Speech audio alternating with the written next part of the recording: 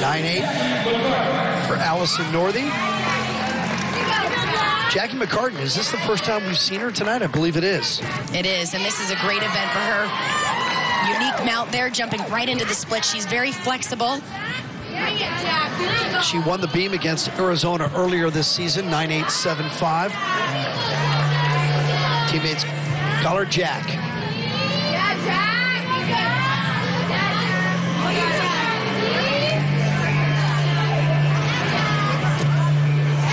Front aerial, right to the backhand spring. I remember talking to Joanne Bowers, the Washington coach, about Jackie McCartin last year.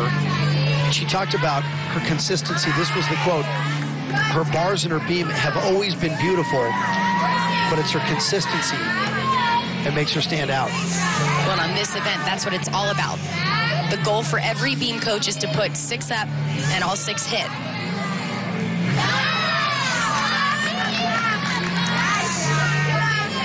This has been a strong rotation. They had that 9-6-7-5 early in the lineup, but everybody has stayed on the beam and the momentum has continued to build.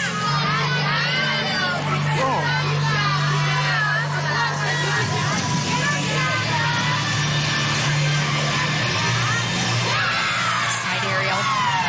She looks very confident in her finishes.